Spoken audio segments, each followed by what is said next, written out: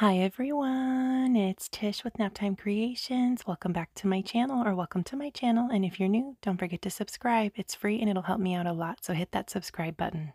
Today we're going to be doing some acrylic pouring over a resin coaster that I had made that didn't quite turn out.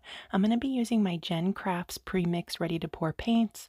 These are so easy to use. All you have to do is shake the bottle and they're ready to pour. So here's my resin coaster. I gave it a light sand just by hand with some 320 grit sandpaper to give it a little bit of a tooth so the paint will adhere nicely to it. Cleaned it off with a rag and some 91% isopropyl alcohol, and now I'm going in with my paints. And when I did this, I was thinking of kind of like a yin-yang design when I went in with my colors.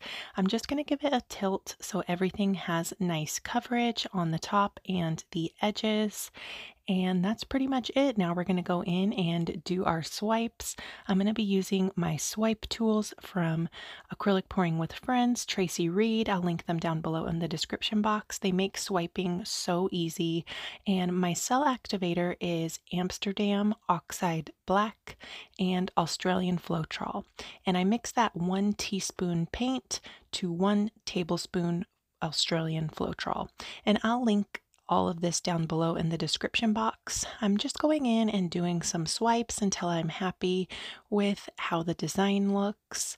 And this technique is so easy and fun. I hope you guys give it a try. It's a great way to kind of jazz up resin coasters that you're just not happy with.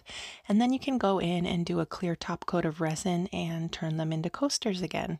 It's a really fun way to kind of just switch it up. So here's how it's looking. I kind of really liked it just like this. I had some really fun cells, but I am going to go in and do some swirl designs. This is just a little toothpick. And when I do this, I like to do one down the center and then one on each side. And I'm just doing little swirl motions. Here's how it's looking with the wet finish. I really love adding the swirls, but I don't know if I should have added them. Let me know what you guys think down in the comments, if you like it better with the swirls or without. And here's how it is all dry. It dried perfectly. These paints dry with a nice glossy sheen. You can kind of see at the bottom there, they're really nice and glossy. I'll link them down below along with my coupon code. So if you guys want to try some out, you can get a little bit of extra savings. Let me know what you guys think of this one down in the comments. I hope you give it a try. Like I said, it's a great way to kind of switch it up if you have some resin coasters that you made that you're just not happy with.